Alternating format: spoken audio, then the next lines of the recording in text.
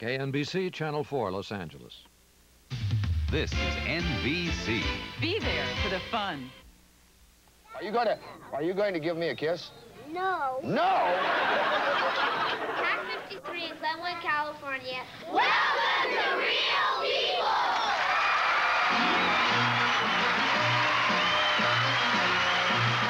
Tonight, from Burbank, with videotaped and filmed inserts from practically every place else, get ready to meet some more real people. Byron Allen goes to Las Vegas to attend the arm wrestling championships and challenges the champion. Not too shrewd a move, Byron. In the New Guinea jungles, we found a wonderful young man who shares his music with the natives. Bill Rafferty discovers that the biggest safety hazards today may be the laws warning us about safety hazards. Then Bill shows us a winter sport in Minnesota where daredevil racers dig out, spin out, and flip out, all on solid ice. Sarah Purcell goes to Wichita Falls, Texas for a unique rodeo. Some cowboys get a real kick out of it, while others find it a real drag. Skip Stevenson takes Hobo to Monterey, California, where man's best friend visits old folks' homes to make new friends. And in the Real People Pet Department, Peter Billingsley welcomes the Guppy Breeders Association, where there's definitely something fishy going on. All this and a lot more on Real People. But now, here are the Real People, our hosts, Sarah Purcell.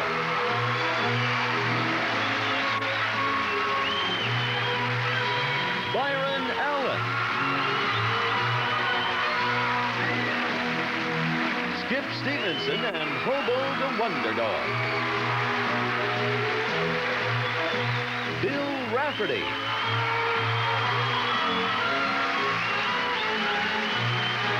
And our juvenile journalist, Peter Billingsley.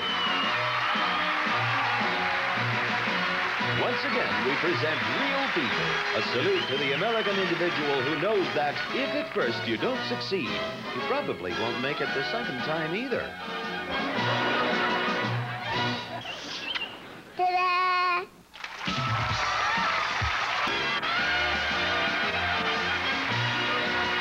You would have been mad enough to kill me. You know, you're smarter than you look. Well, Byron's not the only one who lives dangerously. Bill Rafferty recently met a man who thinks all of us live in unsafe times. I pity you.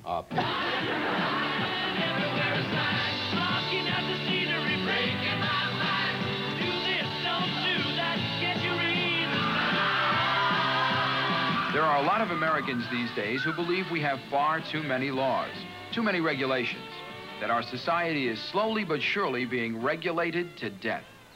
In 1 year, almost 9,000 bills, measures, and resolutions were introduced in both houses of Congress, and over 900 of them became federal laws. Some of those laws rather vague and confusing at that. Dale Lowdermilk is an air flight controller who lives near Santa Barbara, California. He is what you call a libertarian. While he believes in a safe and sane society, Dale figures that to try to legislate total safety can easily be taken to a ridiculous extreme. This is a killer bra. It's supported by metal underpinnings. Last year in London, England, a woman wearing a bra similar to this one was struck by lightning and died. I say down with bras. How many out there are joggers? Do you realize that you are a jogging junkie? The body creates a chemical known as endorphin, and when you jog, you feel good because you are high.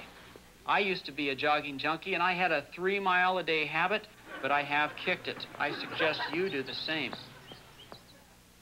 Last and certainly least, we have the deadly banana and the banana peel. For thousands of years, civilization has faced this threat. The only solution, as I see it, is to require a warning label placed on all bananas to warn the consumer that this represents a potential for slippage. Dale Lowdermilk heads an organization called NOTSAFE. That stands for National Organization Taunting Safety and Fairness Everywhere. Dale formed the group in 1979 and now boasts over 800 members. Their tongue-in-cheek motto, protecting everyone from everything at any cost.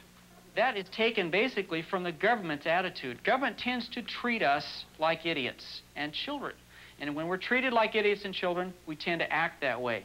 Dale's scrapbook is full of examples of what he says are too much safety. Things like weed pulling by hand banned in San Francisco. Or beware the teddy bear. His list goes on and on.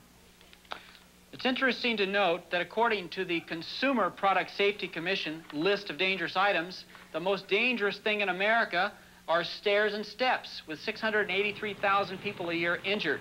The not safe solution is to require all buildings, including skyscrapers and apartment buildings, be constructed at a single ground floor level. We're introducing legislation to abolish all stairs. What do you think? No, I don't think they ought to abolish stairs. Well, I think most accidents happen when you walk down the stairs, so they should abolish all the stairs that go down. Number 2 on the list, bicycles, 514,000 people a year injured.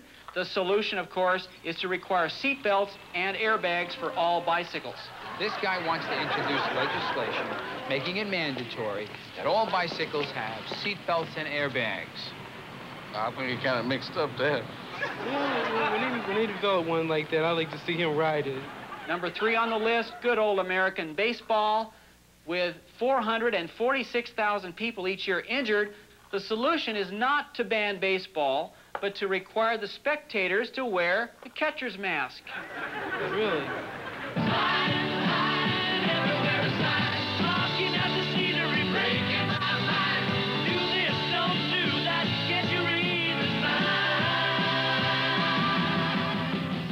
Final safety suggestion.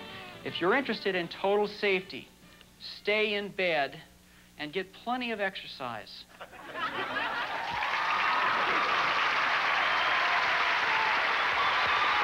he is, a man who's more interested in your safety than his own. Otherwise, he'd never wear this hat in public. My friend Dale Lowdermilk, ladies and gentlemen. Yeah.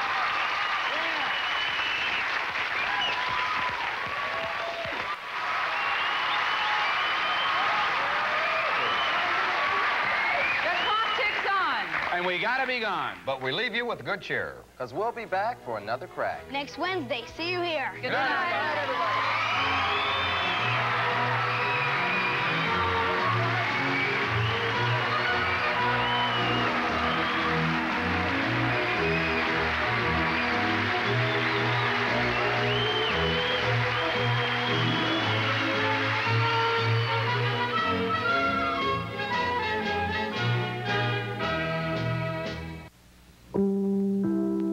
Now stay tuned for the facts of life as Joe hooks a millionaire. Then on Family Ties, a preppy pins Mallory, but what does Alex think of him? After that, you'll break up laughing and flip your wig as Alan Funt and Angie Dickinson host Candid Camera Then and Now. It's a fun-filled hour of hilarious stunts. The facts of life, Family Ties, and a far-out Candid Camera special. All tonight on NBC. Be there.